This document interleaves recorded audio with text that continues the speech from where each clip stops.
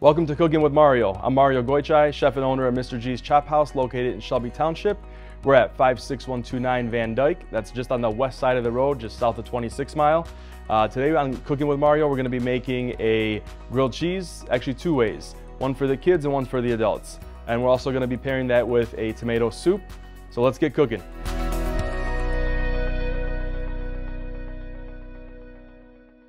For the tomato soup, we have our tomato sauce and all of our seasonings here. We have onion powder, garlic powder, bay leaf, oregano, salt, pepper, chili flakes, garlic, onion, celery, carrot, finishing it with heavy cream. And for our grilled cheese, we have a couple different cheeses here: American cheese, Swiss and Gruyere, white bread, butter, and tomato and spinach. All right, so for the tomato soup that we're making today, we're gonna start off with a base that essentially almost every soup that you'll ever make is gonna have. So that's onion, carrot, celery. I do like a lot of carrot in my soups because it gives out a nice sweetness to it. The celery just gives it the nice aromatic. Same thing with the onion, it gives it a little bit of sweetness, a little bit of depth. So we're just gonna chop this up. This is gonna go into the pot with a little bit of olive oil, and we're essentially just gonna caramelize it a little bit. And as soon as that gets a little bit of caramelization on there, then we're gonna start adding the rest of our ingredients. So for the soup, you don't need this to be finely chopped because we're gonna use a blender at the end to blend the soup and make it really nice and creamy. And we're gonna finish it with a little bit of heavy cream as well for a nice texture, smooth, velvety. All right. So I have my chopped up veg. We're gonna pop this into this pot over here. A little bit of olive oil. All right. About a tablespoon worth. Okay. Now, while that's going, I also like to add all of my seasoning and aromatics because it just kind of blooms. So by bloom, I mean things open up. So you might have a little bit of essential oils left in this oregano and this bay leaf. So, you know, we're gonna kind of cook that out, bring out the aromas. So I'm gonna start off with a little bit of oregano here. You know, we're doing about a 4-quart portion. I mean, you got about a good, 8 cups of soup for whoever you're feeding. So here we go. We're gonna add some oregano here, about a tablespoon. Bay leaves. Gonna have that really nice smell to it. A couple of bay leaves go a long way. Chili flakes. Now this depends on how spicy you like it.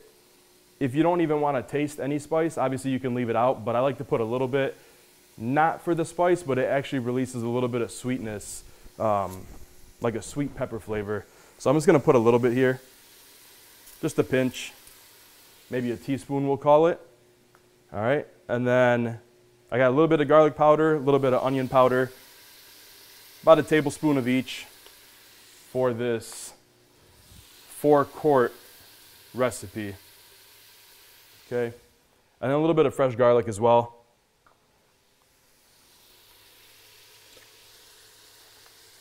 We'll do about a tablespoon of fresh garlic here. Okay.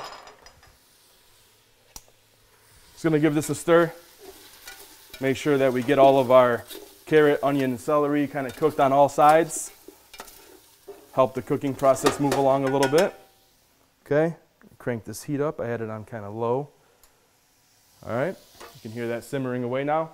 So we're gonna let that go for just a couple minutes, get some nice color on it, kind of help those onions get nice and soft and translucent.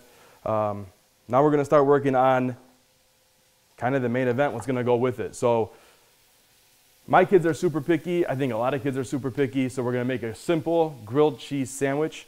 For the kids, we're just gonna stick with regular American cheese. For the adults, we're gonna kick it up a little bit.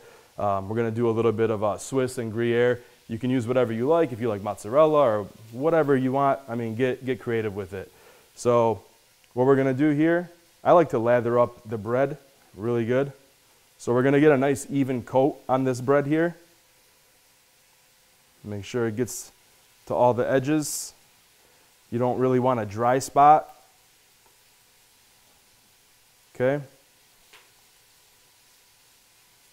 The reason I like to get all the edges is just so that it has the same texture. So if you bite here, it's gonna have the same crunch as if you bite here. And obviously the good flavor of the butter. So we're gonna lather this up really nice. Okay, nice. I'm gonna get a pan going, get this pan hot. And that's where we're gonna put our grilled cheese on. So I got it on about medium high. You know, we don't wanna burn it up. I'm gonna do another slice. I'm just gonna prepare it so when I do start putting this in the pan, I'll be ready to build it in the pan. I don't really put anything in the pan. You don't have to put any oil or anything in the pan because we got such a good amount of butter on this bread here. So it's not gonna stick. You don't have to worry about that. Okay. All right. So now we probably got about 10 seconds for that pan to heat up. Check on my veg. Starting to get some color here.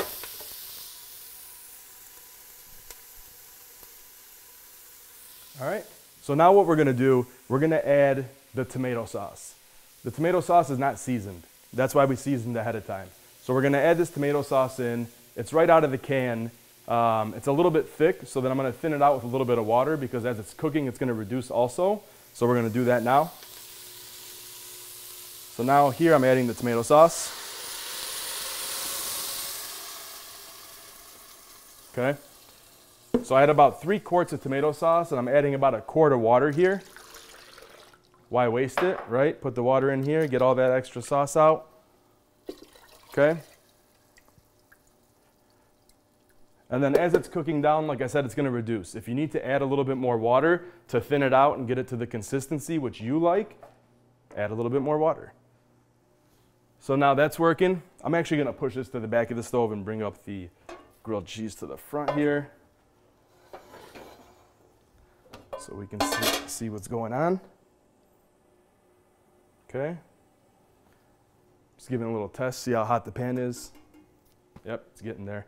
So okay, so we're gonna put down our first piece. Hear that nice sizzle? We're gonna get a couple pieces of this cheese here, layer it right in. Okay, and the other one right on top. We're just cooking homey, simple, good, make the family happy kind of a meal right now. Okay? So obviously butter can burn, so you want to watch it. Just flip it up on the corners, see if it's getting a nice caramelization crust, you know, how you like it. I like mine to be pretty nice and golden brown, have a nice crisp, make sure that the cheese is melted inside. That's very important to me. Okay?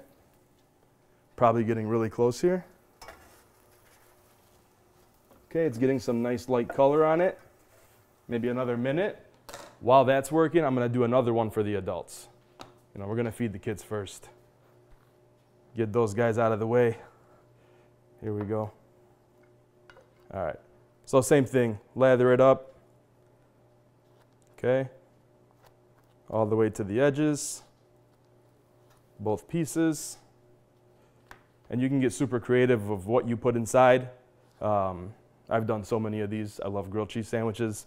You know, if you want to go vegetarian, all veggies. Today we're doing tomato and spinach, but I also like to, you know, put a little bit of ham in mine or a little bit of prosciutto.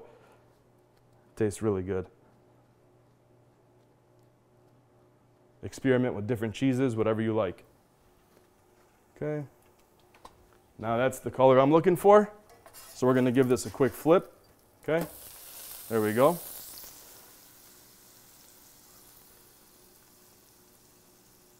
Lowering down the heat a little bit, but this is looking really good. So the first side took maybe about 2 minutes. This side, the pan was a little bit hotter.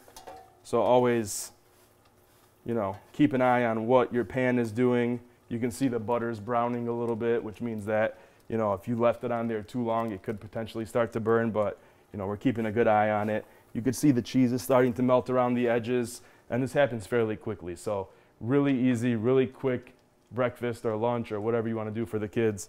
It's a great meal. I'm going to give this a flip. Looks nice. All right. We're gonna pull this one off. That one's done, okay? Just gonna wipe this pan out just to get rid of that old butter that was in there. And we're gonna start fresh with the new one, okay? So here we go. This one's gonna be for the adults. So we're going a little bit, you know, just a little bit extra on it. We're gonna use both cheeses. So we have a Swiss, a Gruyere, and American. We're gonna put some tomato on there. If you like, you can grill the tomato ahead of time. We're also gonna do some spinach, which all of this is gonna wilt and get warm and nice. It's gonna give it some nice moisture, and that'll all stay nice in the sandwich and it will be nice and warm. So here we go. Okay, another one, really hot. You can hear it, you can see the sizzle, the smoke. Okay, little Gruyere, little Swiss, little extra American. All right, we're gonna lay that right in here. It's one of my favorites. Put some tomato, hit it with a little bit of salt and pepper. There's some good seasoning there. And then we're just gonna put this spinach. Don't worry about the spinach being raw. You don't have to cook it ahead of time. The residual heat will help it wilt, okay? So now we're gonna top it off with our last piece of bread here. Okay? You can always give it a little press just to kind of ensure all that stuff stays inside. Okay? And then just like the first one, we're gonna watch it so it doesn't burn. Make sure this is not sticking to the bottom or burning also. So to me, it looks a little thick. I'm gonna add a little bit more water to this. So I'm making adjustments as I go. Obviously, I can give you a recipe, but if you're not using the same exact things that I'm using, you might have to differentiate it a little bit. Maybe a little bit more water, less water, more seasoning, you know, up to your taste buds. Always taste your food when you're cooking. See where you're at with your flavors. And if you don't like it, don't be afraid to adjust. So we're gonna give this a little stir again. This is more of the consistency that I was looking for, a little bit thinner.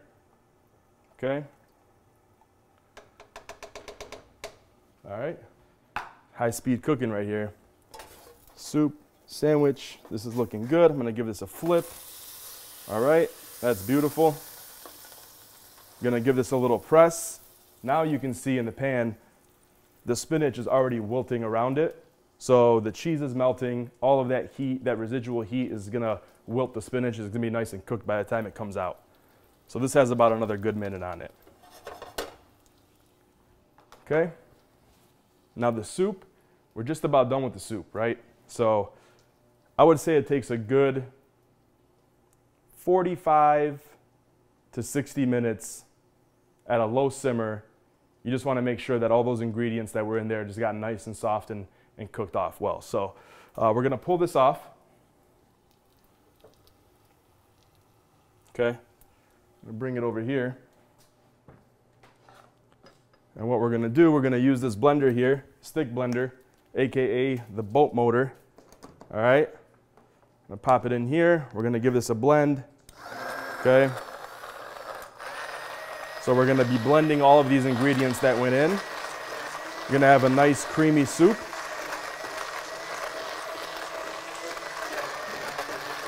Let me check this. We don't want this burning on us after all that hard work we just put into it. Give it a flip. That's looking great. I'm going to turn this off. Oh, baby. Look at that. Beautiful. Nice colors. Okay, let's keep working. Here we go.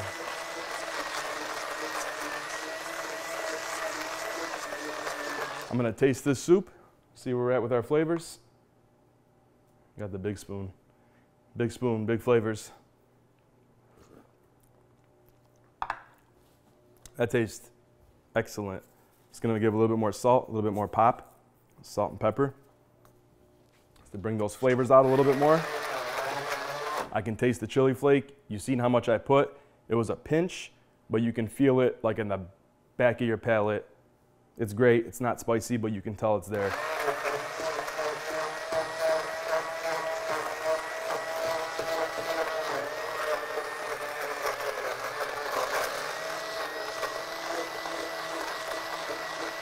All right. So now that's pretty nice and smooth. What we're gonna do, so I have about like we said in the beginning, we have about 4 quarts of soup here. I have a half a quart or a pint of heavy cream. We're gonna add this in for flavor, consistency, give it that nice velvety texture, take away some of that acidity, okay? The color is gonna be beautiful on this. Nice light red, kind of blush. This is looking great.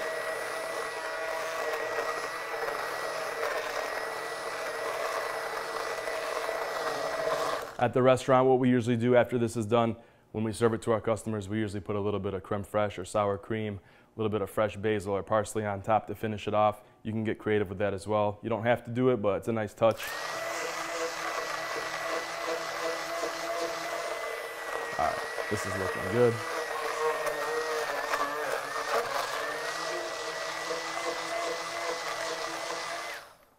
That's looking nice. Okay.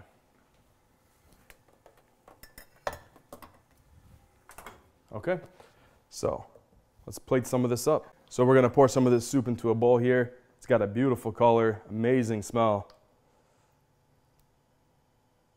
You see the color difference from when the fresh tomato was out of the can there compared to now. It has this really nice velvety texture to it. And hey, if you like a little bit more spice, pop it with a little bit more chili if you like. And a little bit of Parmesan goes nice on there as well. Now we're gonna cut up these sandwiches here. First the kids, because they're going nuts in the background, right? Let's get them fed. Doing little bite-sized sandwiches for them, okay? Cheese is nice and melted.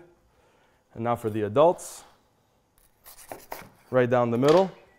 Check this out. That's what you want. That's delicious, okay? Plate that up. So here we go. You have a nice tomato bisque going with some grilled cheese sandwiches for the kids, for yourself, for your friends. Try making this at home. I think that you'll love it. So on today's show, we made a delicious grilled cheese 2 ways, one plain and simple for the kids, one a little bit kicked up for the adults. Paired that with a nice tomato soup. Hope you guys try to make this recipe at home. Thank you so much for joining us, and we'll see you next time on Cooking with Mario. Thanks again for watching today, guys. If you like what you saw today on Cooking with Mario, go ahead and follow us, the Mitt TV on YouTube. Click on the notification bell and subscribe. I hope to see you again soon on Cooking with Mario.